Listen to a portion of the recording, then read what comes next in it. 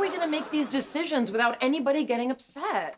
Well, what if we take emotion out of the process and base it on empirical metrics? Then we aren't really making the decision. The data is. So we can hurt our friends' feelings without taking any responsibility? Me likey.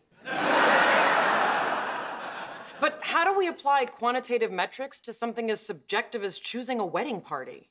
That decision only seems subjective. In reality, people in a wedding party perform very specific functions, and some will perform those better than others. If I may use a superhero analogy. You may not. Okay, I'll use real people. If a certain dog-like loyalty is useful, then it's Leonard. If having a Pez dispenser filled with Tums is an advantage, Wallowitz. If a best man with fake testicles hanging from his truck is important, well, then my brother's back in the running. Okay, I see your point. So we break down each of the roles into their component parts and then design specialized tests for each. Exactly. Boy, if I'd known getting married was going to involve so much science, I'd have proposed years ago. So, Leonard, tell everyone your news. Oh, I am starting a book. That would be big news from Penny, but you've read a book before. He means he's writing a book. I do. It's something I've been thinking about for a long time. Yeah, it's about a brilliant physicist who solves crimes using science. Oh, Leonard. It's not about you. He probably has to say that for legal reasons.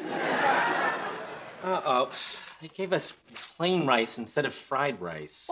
No fair. I soul cycled this morning. I'm entitled to a pile of fat rice.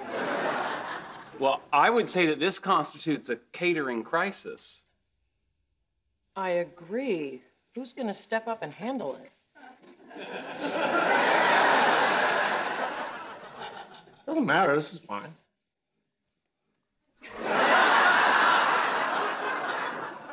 Penny? What?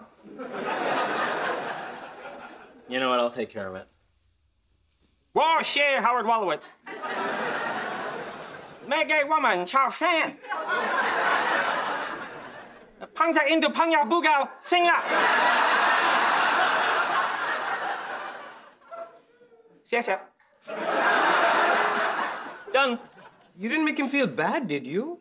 Actually, he was laughing.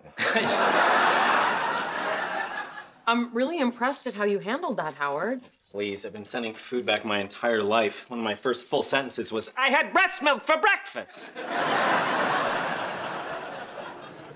Excuse me, but before we start eating, I would like to make a toast. Oh, nice. If only I could think of one. Someone else go.